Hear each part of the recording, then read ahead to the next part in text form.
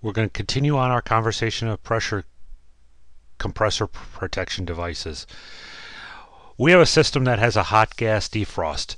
It may suddenly have a load change that allows drops and slugs of liquid or refrigerant to travel in the suction line. An accumulator in the suction line reduces the danger of the liquid refrigerant to flowing into the compressor. An accumulator will also lengthen the cycling interval. It usually has aspirating or suction devices to return the oil to the compressor. Hot gas bypass devices require the use of temperature sensor attached to the suction line, controlling a solenoid valve. If there's a danger of refrigerant flowing into the compressor, the valve opens. Hot gas is allowed to flow into the suction line, heating the line, evaporating the refrigerator. Electrical heaters may also be attached to the suction line. For oil control systems, there's three basic components. You have an oil level regulator, oil reservoir, and oil separator. The oil reservoir is a dual-purpose mechanism. It holds the compressor's oil supply and regulator draws from it to replenish oil in the compressor. The oil is trapped by a separator, is returned to the reservoir until needed. It may contain a sight glass for observation of the oil level. It contains a flare fitting for adding oil to the system as well.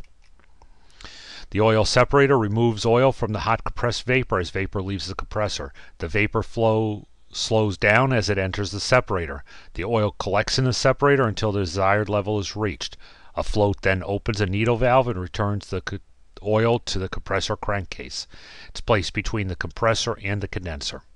In this picture you will notice where the oil separator is on the red discharge line, and the discharge gas comes into it, oil pools on the bottom, discharge gas goes out to the condenser, and the oil returns to the crankcase, which is the low pressure side of the compressor.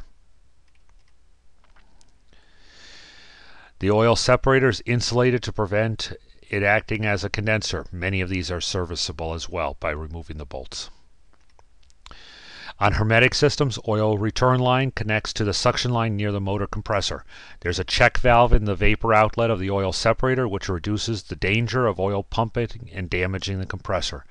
There's a filter in the oil return line that keeps the oil clean. It may use a solenoid valve in the oil return line to allow oil or refrigerant to return to the crankcase during the off cycles.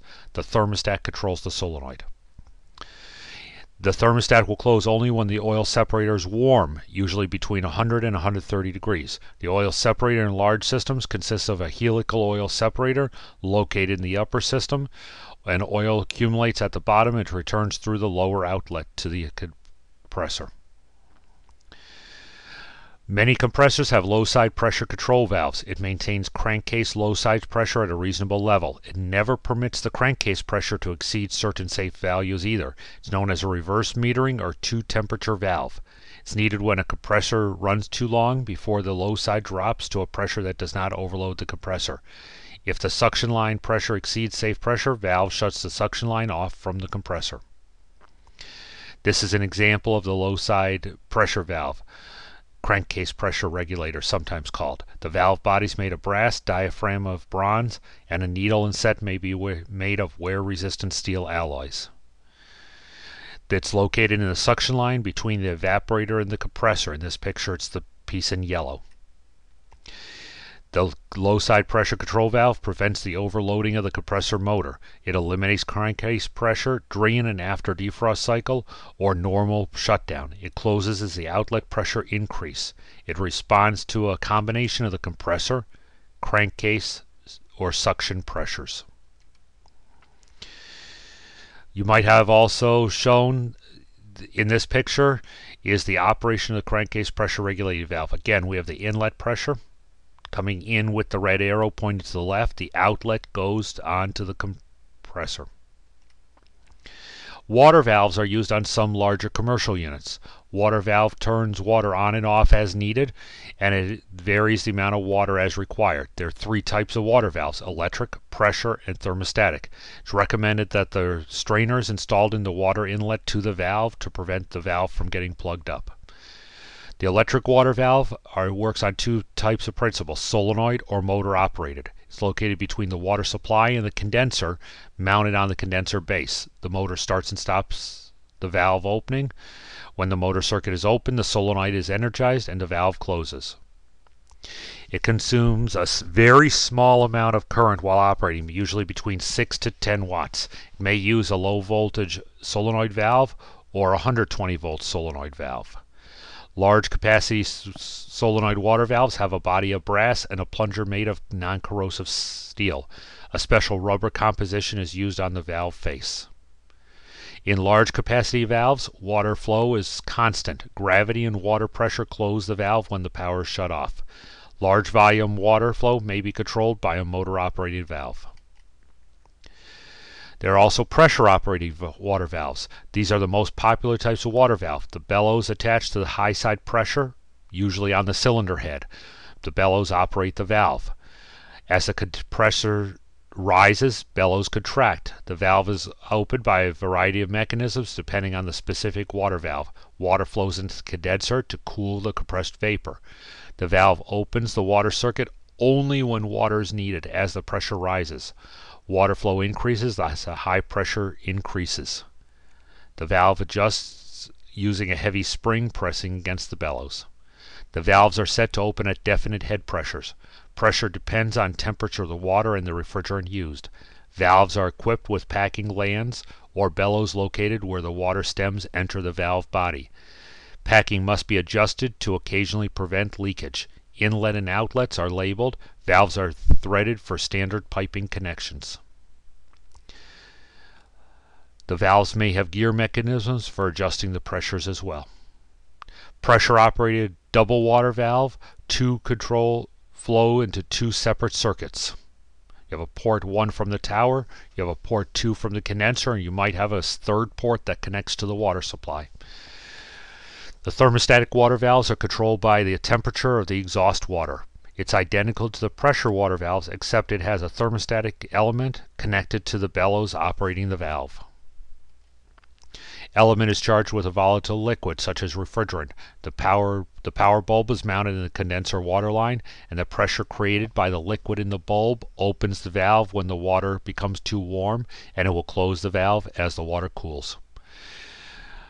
Manual servicing valves are common to refrigeration systems. They're used to determine operating pressures, charge or discharge a system, remove any part of the system without disturbing the other parts. These valves have to resist corrosion. They must withstand frequent opening and closing without leaking, and the valve stems and packing must be handled with care. Larger systems may have additional service valves, some for installation purposes and some for servicing. They may have Schrader valves to connect the gauges and perform service operations. Shutoff valves are operated by hand. They may be classified as riser or manifold valves. On multiple installations, suction lines should run from the compressor to a manifold. Individual suction lines for each evaporator should go from this manifold to the evaporator. Between each suction line and manifold is a hand-operated shutoff valve mounted into the manifold. The valve permits any one suction line to close without interfering with the operation of the others.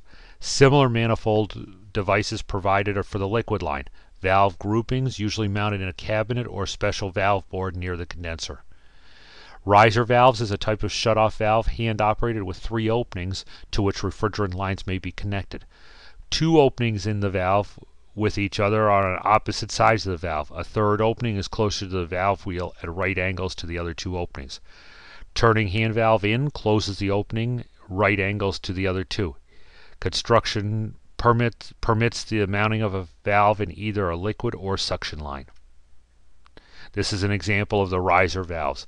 Another evaporator may be connected while shut off from the remainder of the system by turning the valve in all the way. Relief valves are mounted on uses to prevent dangerous pressures. They are required by law in most states, especially in Connecticut and Massachusetts. They're usually mounted on the liquid receiver. Hand valves cannot be placed between the system and the relief valve. National Refrigeration Code and other local codes require relief valves if the unit is greater than a certain tonnage, amount of refrigerant exceeds specified minimums, or the internal volume is great enough. There are 3 types of relief valves. You have a fusible plug, a rupture disc, a spring-loaded valve. The fusible plug is threaded for connecting to a liquid receiver. A flared fitting is used to connect the purge line outdoors to carry released refrigerant outside. Low temperature alloy in the plug melts if the receiver temperature rises above certain temperatures.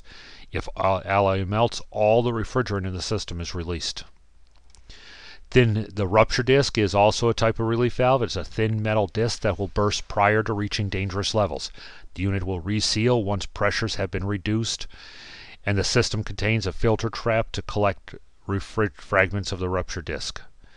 This valve, the spring-loaded safety valve, is another type of relief valve. It uses a synthetic rubber seat and is made in several pressure ranges. It opens if the pressure is over its limit, and it will reseal and close when the pressure drops to a safe limit.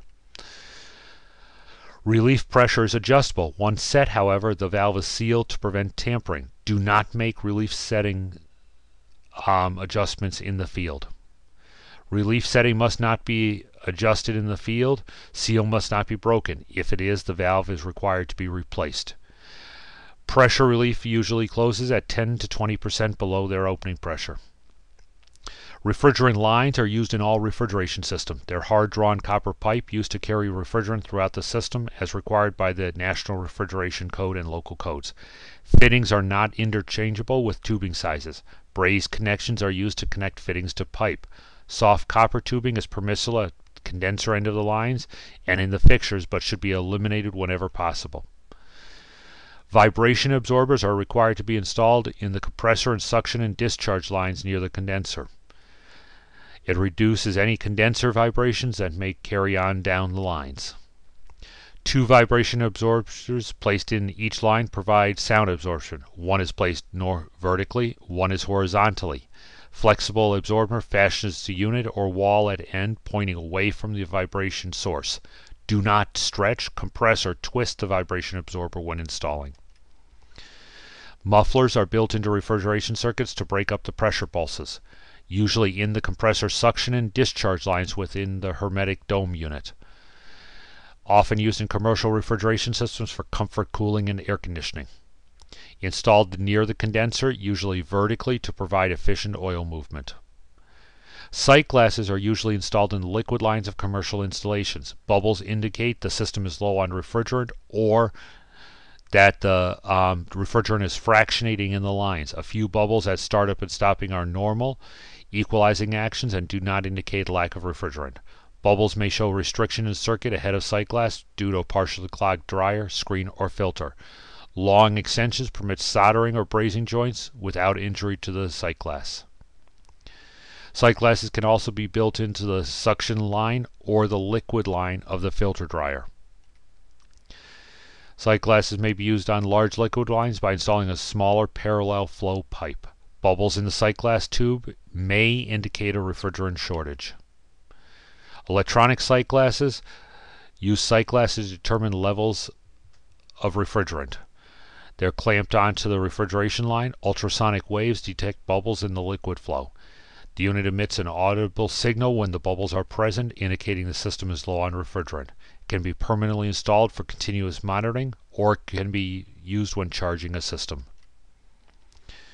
Moisture indicators are built into many sight glasses. A change in color indicates the moisture in the system. Turns pink if moisture is present in systems with R11, 12, 13, 113, or 114. If the minimum amount of moisture is present, it remains blue. It turns pink if present in R22, 500, 502.